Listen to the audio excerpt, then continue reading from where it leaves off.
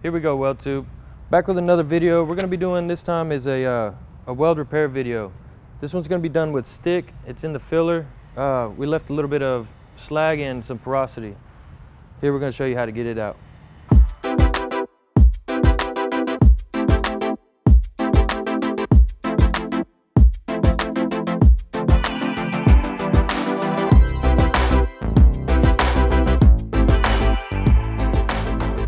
WeldTube.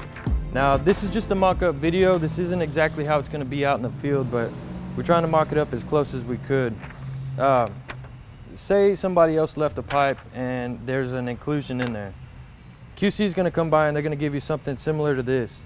It's going to have your markings from what X-ray had left, which is 1 and 2 here and here, and 1 and 2 here and here. You're going to have to take your overlay and you're going to mark up your numbers and you mark up your bevels. What's in between the two lines here is your bevels, and then this is going to be your indication, whether it be a line, a circle, dots for porosity, etc., etc. Now you got to pay attention to which way the overlay is going. It could say 1 and 2, but you don't want to have it upside down. There's going to be an arrow marking which direction it is flowing. So you mark it up, you know that here's going to be your indication. You take it off, your indication is going to be somewhere in here. Now I'm going to teach you how to tackle that. Now you're going to line up your 1 and 2. I like to take a soapstone, a marker, whatever you have, set it down, and you want to mark out where your indication is going to be. You double check it. Then you're going to start taking your grinder to it. When you take your grinder to it, you want to make sure that you're leaving the bevels. You don't want to grind outside of the bevels. So I take my cap down flat with the grinder wheel going in this direction to keep just my cap going flat. Once it gets to about a 16th, then I can start moving my grinder here and then taking down the bevel. An important thing to keep in mind is when you're doing this, you don't want to just dig straight into the pipe, because you don't know how big the indication is. It could be real small, it could be big, but if you just dig straight into it, who's to say you might grind it all the way out and then you're just going to keep digging and you go all the way to the root without finding it. So you take it and you just skim your grinder until you start finding it.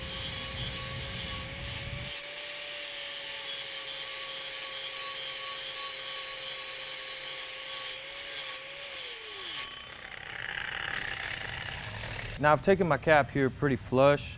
One thing to always keep in mind is you don't want to have your grinding marks go to the pipe. Also, you want to make sure that you're not trying to repair a whole quarter of the pipe. You're only trying to take out that little area. So you want to take out just as little amount as possible to make the repair.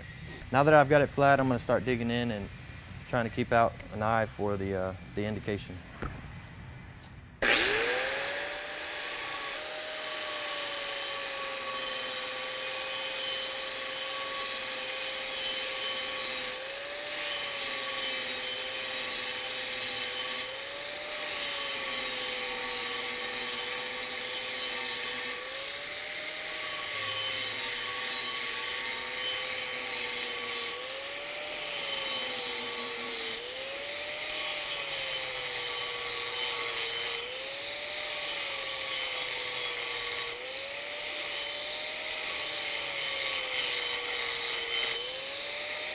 Now, as you can see right here, this is the beginning of the indication. Like I was saying before, you want to skim with the grinder, because already going just as soon as I found it, I already took out 2 or 3 pieces of porosity.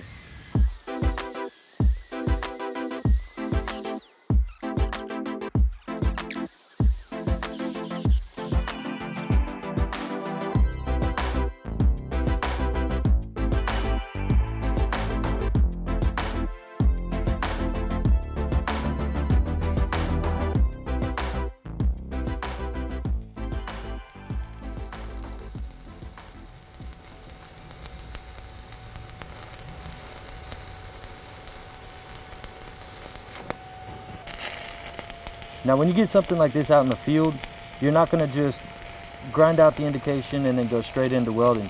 They're going to keep that pipe and they're going to shoot it again to make sure that you've gotten all the indications out and you're not just going to waste time filling it back up. So this is all demonstration, so we're just going to go ahead and fill it back up. And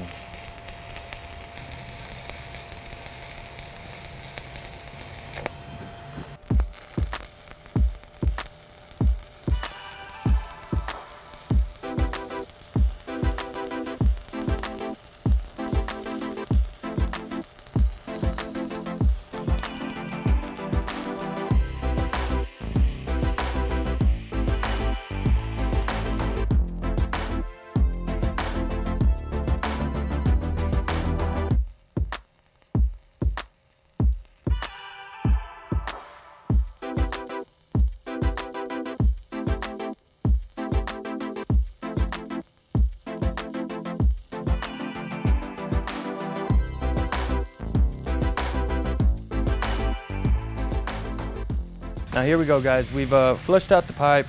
We are prepped for our cap. I like to leave me a little guideline to keep my cap to go straight. Sometimes you get a little bit lost whenever you're doing your repairs. But one thing to take into consideration is you need to check to see how many beads the last person left, or if that case it's you. I left 3 beads whenever I did this cap, so you got to make sure that you put 3 beads for your repair. You can't go in there putting 2 beads or a 4 bead cap. You got to make sure that you match the other weld. And let's just go ahead and cap this out. All right, also one thing to take into consideration is when you're doing a cap, make sure to pay attention to what side that the previous cap was started on. In this case, it was the left side, so I'm starting there. So I'm moving from left to right.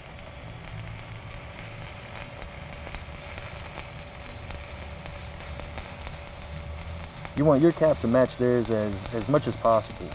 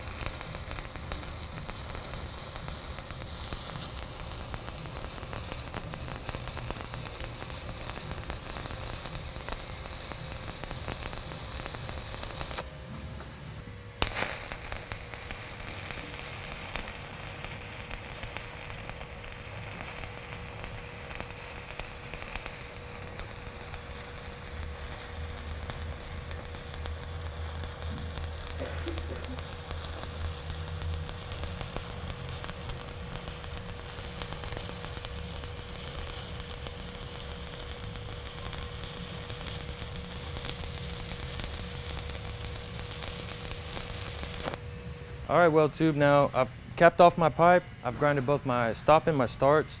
Tried to make it as uniform as possible without going too wide and outside of my bevels. You know, I could have used this video back in a couple years ago whenever I had a repair and I didn't know what I was looking at whenever someone gave me an overlay. So I hope this video helps you guys, and like, comment, subscribe, follow us on YouTube, and follow me at Shine's Weld on Instagram, and y'all have a good evening.